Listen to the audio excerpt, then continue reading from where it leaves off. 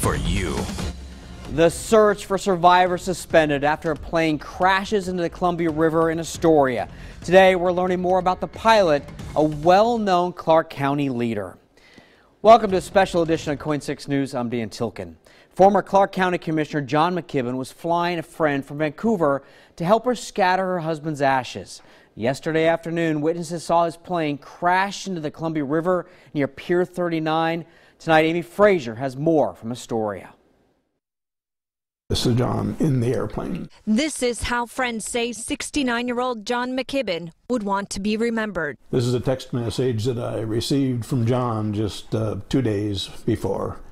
The text message says Saturday fun and shows McKibben having some fun with the plane he and his friend George Welsh rebuilt. He's probably flown it, I'm guessing 500-600 hours since we had the rebuild done.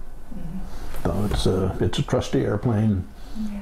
It's a very tough airplane. McKibben was in the 1941 North American AT-6, commonly called the Texan, when he and a friend flew out of Pearson Field in Vancouver Wednesday afternoon. He had a good friend on the airfield that died, well, I guess about a year ago now, but his wife had asked John if she could go up with him to scatter his ashes over the ocean.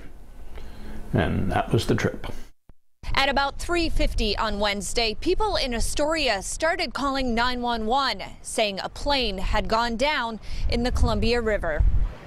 It was flying around and then it took a nosedive. So we're a little mystified right now. Obviously, at this point, we don't know if there was a mechanical failure or we just don't know why this happened. McKibben is a former Clark County commissioner. He was also a Washington state lawmaker and a school teacher. He leaves behind a wife and 2 daughters. To Welsh, the tragedy is a reminder to live life to the fullest. And John did. He did more than most, by far.